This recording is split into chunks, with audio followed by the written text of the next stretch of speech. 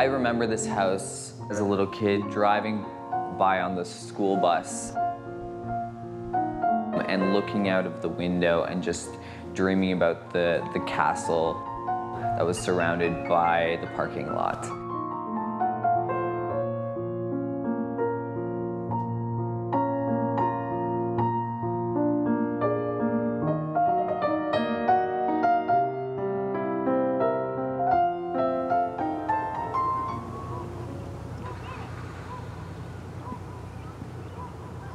Prince Edward County is an island along the north shore of Lake Ontario. Because it's an island, it's remained largely undisturbed. It is as it was for the most part. So you have lots of significant buildings that are all reflective of our history and our heritage. Much of the architecture is still intact, but it's endangered, I would say. In Picton, there was an old church, an 1875 Methodist church on our main street that had a huge tower. It was really iconic.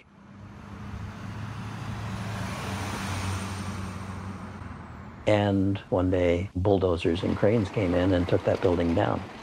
So it was a horrific thing. All of us came and gathered to watch this great old church go down. I just think it's unfortunate that traditionally our view has been what's the cheapest, fastest, easiest thing to do, and that has always been, let's just tear it down, save money, and have parking.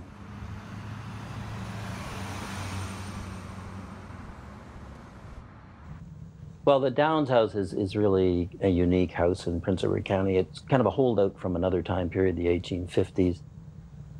Everything around it has sort of taken up some of the property. We have a mall next door to it with just your parking lot and your fast food places and things like that.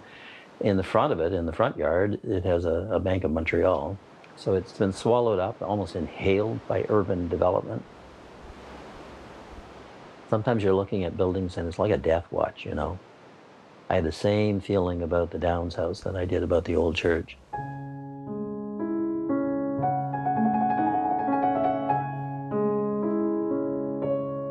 The church just across the street from here was demolished. For me, I think that was the straw that broke the camel's back, because we've lost a lot of amazing buildings to progress. And I think we need to put a little bit more effort into saving some of these buildings.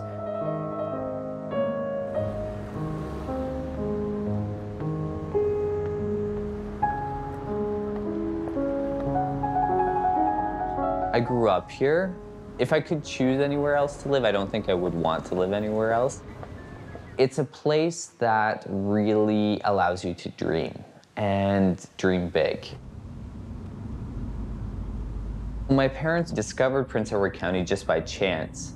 They were looking for real estate, and they drove through the village of Bloomfield and saw this old house with a motel, and my mom said, "That's what I want something like that."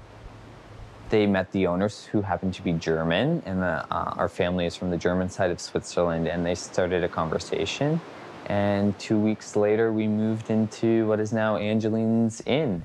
When they opened the restaurant, it was the first fine dining restaurant in the area. And I think a lot of people believed that they were crazy. My mom was front of house, my dad was in the kitchen, and they had a young family. I think it's really interesting that my parents, as immigrants to Canada, decided to take on pretty iconic style of building in Prince Edward County and decided to restore it. And that really set the foundation for, I think, the path that I'm on right now. I was always drawn to The Settler's Dream, which is a documentation of a lot of the old buildings in Prince Edward County. That's actually how I learned to read. So as a kid, I would go through the book. I would learn about each building, who built it. Because we are immigrants to Canada, as a kid, I used The Settler's Dream in learning about the history of the families and learning about the way they lived and the environments that they created for themselves. In some ways, I created family out of the characters of the people that lived in the houses. And it's through these built environments and through the people that created them that I feel most connected to this area. And these are drawings that I did when I was 10 or 13 years old. So from a really early age, I was always interested in historic buildings. When you look at a lot of old buildings, it really allows you to dream and get caught up in that romanticism behind it. This property was purchased by Captain John Pepper Downes in the late 1850s. It started off as a stone Regency cottage constructed out of limestone. It would have been exposed. When John Pepper Downes bought it, he did a big Tudor Elizabethan renovation to it. He added the front vestibule, the large dormer across the entire length of the building. And then the Falconer family have owned this house since the 1930s. J.B. and Winnie Falconer had one son, who Thera Meinecker, who became Thera Falconer, married. There's two versions of this story. The first version is that her husband went out for a pack of cigarettes and didn't come back. The second version, the local version, is that he was involved in a bank robbery in Belleville and fled to Central America. Her in-laws took pity on her, they took care of her, and then eventually when they became older, she took care of them. And when J.B. Falconer passed away, everyone expected their son to come back and claim the estate, but he never showed up. And so Thera inherited everything. Thera was my husband's aunt. She was just a very kind, gentle soul. She had a great sense of humor, and she liked having fun and doing things. She was very well liked by her family and by the community. She was very lovely. Thera was known in the community for having antique stores and a jewelry store, and it was known as House of Falconer. She was a bit of a hoarder. There were only small pathways through this entire house. It was just jammed full of things. And the room that we're in right now actually was her collection room, and this was where she kept all of her best things. My husband's aunt didn't have children of her own, and so all the nieces and nephews were very cherished by her. So he spent a lot of happy times in this house and was very close to his aunt. In later years, he was pretty keen to have the house passed to him, which in the end it did. He just had so many plans for this house. He was just so emotionally attached to the whole building, but he was diagnosed with cancer in the middle of coming up with ideas for what he was going to do with this house. As the cancer progressed and he realized that it was going to be terminal, of course we wanted to sell the house. They decided to put up the house for auction, and Paul ended up passing away a few days before the auction ever happened. And I didn't attend the auction because I was too sad, and I thought for sure that the Plaza or another corporation would come in and buy the property and then demolish it, and that would be the end of it. I was so worried that it was going to get sold to somebody who might tear it down. I remember after the funeral asking around about the house if it had sold at the auction, and people said that the reserve hadn't been met. I reached out to Marilyn. She said, make an offer. So we went back and forth for a little while, and then I just said, you know, if no one comes back to you with an offer, this is still on the table. And she called me a month later, and that's how I ended up with this massive house in the middle of Picton in the dead of winter, which was a complete surprise. I didn't think it was going to happen, and that's where my story starts, with this house. I would never observe that. When Alex came along with an offer for the house, it just was wonderful because both of us already knew Alex. He had been in the house while we owned it. So we knew that he would put such tender, loving care into restoration, and I was very happy to sell it to him, knowing that he wouldn't tear it down.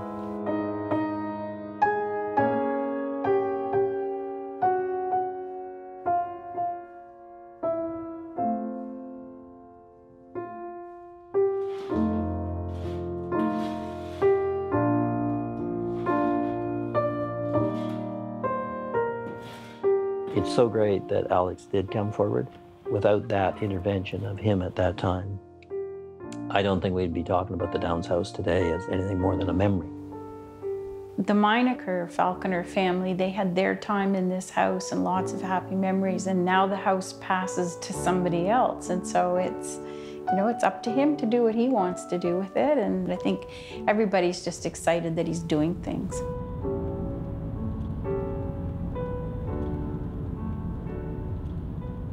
I feel really lucky that I can do so many different things around here. It really, sometimes I can be a little bit all over the place with my projects and goals, but I think my personality really suits this area because that's kind of how it works around here. You could say one of my favorite pastimes is trespassing.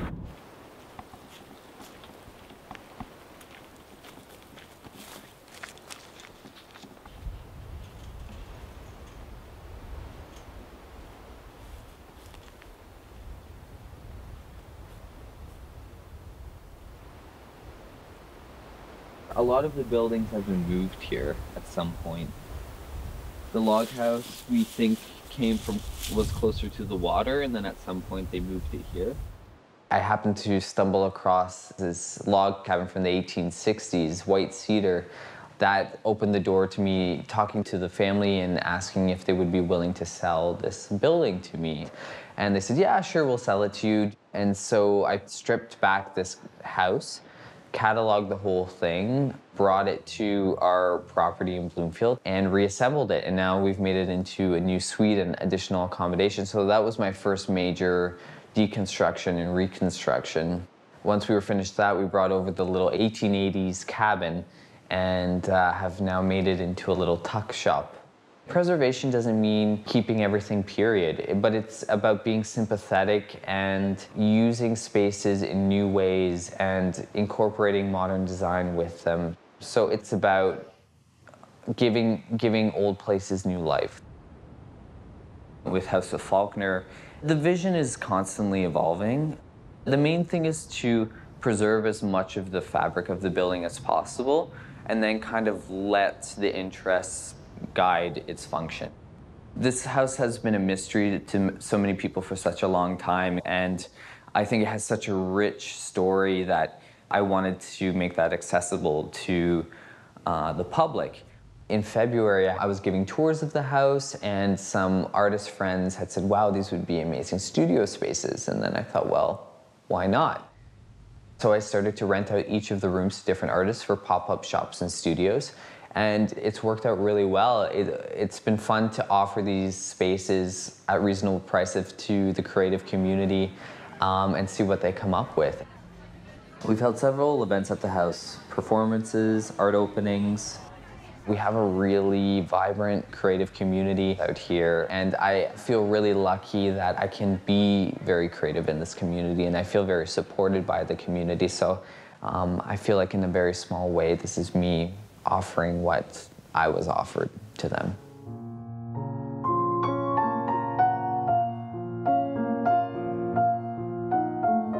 What's cheering about it to me is that you have young people like Alex who are going to come forward and say, well, I'll intervene because I believe in history, but there's a business here and I've got enough years left, enough miles on the tires here to go that I can say, it's worth the investment to me, and I will come up with these ideas. What Alex does with his building is not just about one building, really. It's about a model that we can develop, and can we encourage that more and more, because I don't see another solution other than that one. There are other ways to deal with older buildings than just tearing them down and creating plazas, and that's what I want to show people, is that you can use what's already existing and create really interesting and unique spaces. The only way for us to really see change in a positive light is to be a part of it.